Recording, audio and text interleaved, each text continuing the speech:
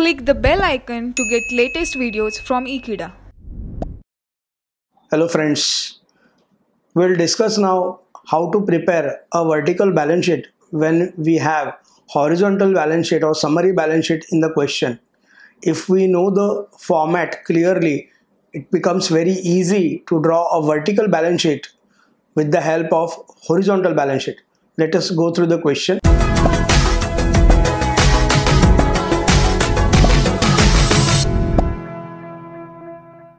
Following is summary balance sheet of Abhijit Limited as on 31st March 2014. We are required to mark the items based on the format which we have studied. Equity share capital. This will be part of share capital of company. It will be part of owner's fund or shareholders fund. 10% preference share capital. This is part of share capital. This is part of shareholders fund. 9% debentures. This is a borrowed fund. You can categorize it as secured loan. General reserve. This will be part of reserves and surplus. Capital reserve, reserves and surplus. 11% bank loan, so borrowed fund. Usually it's a secured loan. Creditors, current liability. Bank overdraft, it's a current liability, but it is non-quick. Non-quick means we are not required to settle this liability in very short period. It's an arrangement with the bank. Therefore, it can be enjoyed in the long run also.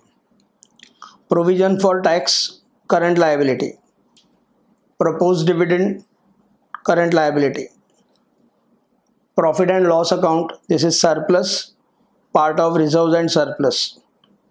Depreciation, provision, this will be deducted from the fixed assets.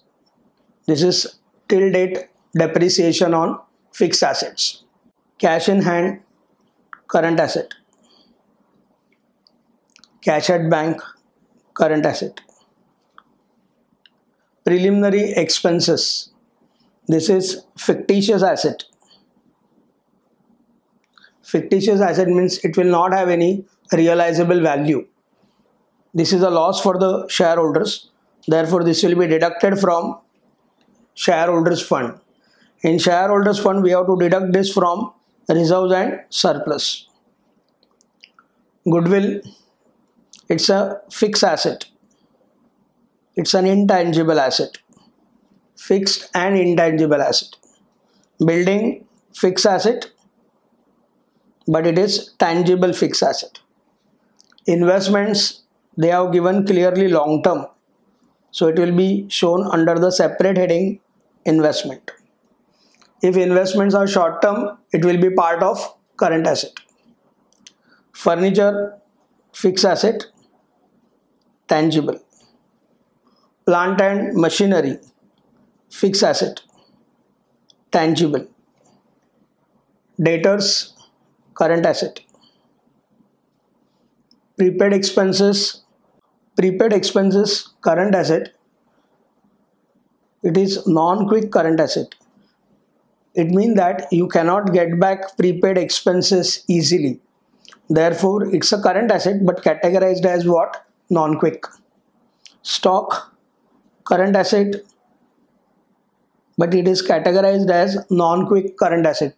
The reason is you cannot sell stock immediately as and when you want. It needs to take time to sell the stock at a proper price. Therefore, it is categorized as non-quick current asset. Calls in arrears on equity. This will be deducted from equity share capital. It means calls are pending on the shareholders. We have made a call but they have defaulted payment. It is called as what? Calls in arrears. It's an amount receivable from the shareholders. It will be deducted from amount of equity share capital. Commission on issue of shares. This is a fictitious asset. It has no realizable value. This will be deducted from reserves and surplus. Present the above balance sheet in vertical form and show the following: net worth, borrowed fund, capital employed, net block, working capital, fictitious assets. Abhijit Limited vertical balance sheet as on 31st March 2014. We have prepared a format. It's a particular and there are 4 amount columns. The first part of the balance sheet will be called as sources of funds. It will have first item shareholders fund. In shareholders fund, first we'll have share capital. First we have equity share capital 3,90,000. We have gone through the balance sheet. There are calls in arrears on equity 10,000. This 10,000 is required to be deducted from equity share capital. Equity share capital 3,90,000 less calls in arrears on equity 10,000. So it will be 3,80,000. 3,80,000 is paid up equity share capital. 10% preference share capital 2 lakhs. It will be part of share capital. Equity share capital 3,80,000. Preference share capital 2 lakhs. Total share capital becomes 5,80,000. To this we are required to add reserves and surplus. Here we have general reserve 60,000. Capital reserve 50,000. Profit and loss account, this is profit credit balance 1,40,000. We can add all these reserves. It is 2,50,000. From this we are required to deduct miscellaneous expenditure group items or fictitious assets. We can add these 2 items of fictitious assets. It is 35,000. This amount will be deducted from reserves and surplus. 2,50,000 is reserves and surplus minus fictitious assets 35,000. It is 2,15,000. Share capital we have 5,80,000. Reserves and surplus after deducting fictitious assets we got 2,15,000. So to this share capital we'll add this reserves and surplus 2,15,000 to arrive at shareholders fund. It is 7,95,000. Next we have borrowed funds or loan funds. Here we have 11% bank loan as borrowed funds and 9% debentures as borrowed funds. Both are secured loans. We can take total of these 2 loan funds, 9% debenture and 11% bank loan. It comes to 3,50,000. We can add now shareholders fund and borrowed fund to arrive at total sources of funds. Shareholders fund plus borrowed fund, we got 11,45,000. This is the first part of balance sheet and that balance sheet total is 11,45,000, which is referred as total capital employed or total funds employed in business. First part of the balance sheet is over. Second part of the balance sheet we are going to start now, which should also have total 11,45,000. In application of funds, first we'll have fixed assets. In fixed assets we have 2 categories of assets, tangible and intangible assets. On liability side we have depreciation provision, which is required to be deducted from the tangible fixed assets. On asset side we have goodwill, which is an intangible asset, building, tangible asset, furniture, tangible asset, plant and machinery, tangible asset. We have tangible fixed asset, building, furniture and plant and machinery. We can add them. It is 8,50,000. From this we are required to deduct depreciation. Depreciation provision, here it is given rupees 80,000. Fixed asset gross block 8,50,000 tangible assets. less provision for depreciation 80,000, it comes to 7,70,000. This is the net block of tangible fixed assets.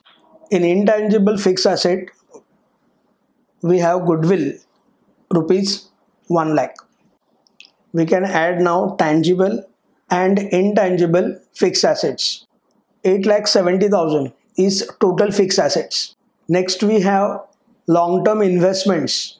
On asset side, we have investments long-term rupees 2 lakhs.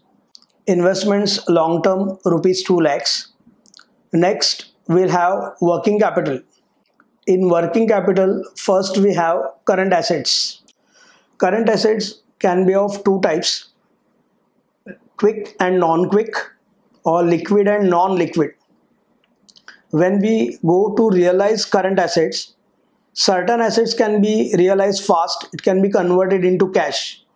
But there are certain assets which cannot be converted into cash easily. Those are referred as non-quick assets. For example, stock and prepaid expenses. Stock we cannot realize easily in cash, and prepaid expenses means amount paid in advance. It becomes difficult to realize these amounts. So it is treated as non-quick. Here we have debtors 1,50,000, which is a quick asset. Prepaid expenses non-quick, stock non-quick, cash in hand, cash at bank, quick asset.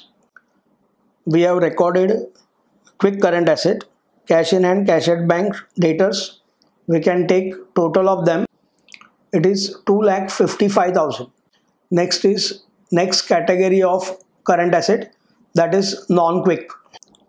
We have prepaid expenses and stock as non-quick asset. We can add non-quick asset. Total non-quick assets 2,50,000. Now we'll add quick and non-quick current assets to arrive at total current assets. It is 5,05,000. Next will be current liabilities. Current liabilities are of two types, quick and non-quick. The current liabilities which are required to be paid in short run are referred as quick current liability. For example, creditors, bills payable, outstanding expenses, taxation amounts. Whereas non-quick current liabilities means those are not actually required to be settled during short run. For example, bank overdraft. It's a current liability, but it's an arrangement with the banker by provision of some security. Therefore, bank is not going to demand that amount in the short run. Therefore, it will not be considered as quick current liability, but it will be referred as non-quick current liability. Similarly, income received in advance. Income received in advance is a current liability, but that is an amount which is required to be recorded as a liability because we may require to return that amount if our contract get cancelled or any other situation. Therefore, it is not a liability in a real sense. Therefore, it is referred as what? Non-quick current liability. Here we have creditors, quick liability, bank overdraft, non-quick, provision for taxation, quick liability, proposed dividend, quick liability. We can add these three quick liabilities. It is 2,95,000. Next we'll have non-quick current liabilities. Here we have only bank overdraft 1,35,000 as non-quick current liability. We can add now quick and non-quick current liabilities 4,30,000. This amount will be deducted from total current assets 5,05,000. So we got now working capital 75,000. That is current asset minus current liabilities. We can add now asset side. Fixed assets 8,70,000. Long-term investments 2 lakh plus working capital 75,000. So it is 11,45,000. This is referred as total assets. Total capital employed, we got 11,45,000. That is total of liability side. Total of asset side is also 11,45,000. That means our balance sheet is tallied. We have presented balance sheet in vertical format. That was the first part of the question. Further they say show the following. So we are required to show these values separately. First we have net worth. What is net worth? Simply net worth means owner's fund.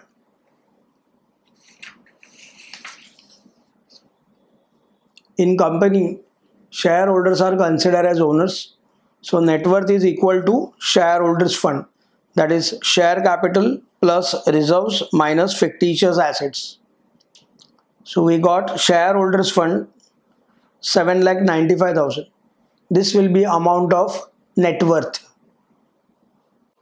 Next, borrowed funds. That means funds which are borrowed from outside parties. For example, loans taken from banks, debenture issued, public deposits issued, bonds issued. Those are referred as borrowed fund. Here we have two borrowed funds, 9% debenture and 11% bank loan. Total amount is 3,50,000. Total capital employed is 11,45,000. Shareholders fund plus borrowed fund, we get the figure of total capital employed. Net block means WDV of fixed assets.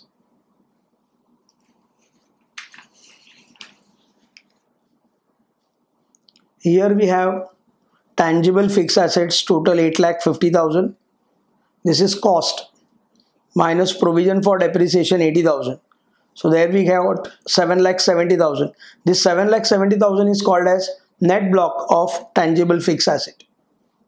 Goodwill value is given 1 lakh. So here total net block will be 8,70,000. Next we have working capital. Current asset minus current liabilities is called as working capital. Here total current assets we got 5,05,000 and total current liabilities 4,30,000. Thereby we got working capital 75,000. Next we have fictitious assets, that is miscellaneous expenditure group items, the assets which cannot be realized in cash. For example, preliminary expenses, profit and loss account, debit balance, that is loss, discount on shares, discount on debentures, premium on redemption of shares, redemption of debentures, which cannot be realized in cash is called as fictitious assets.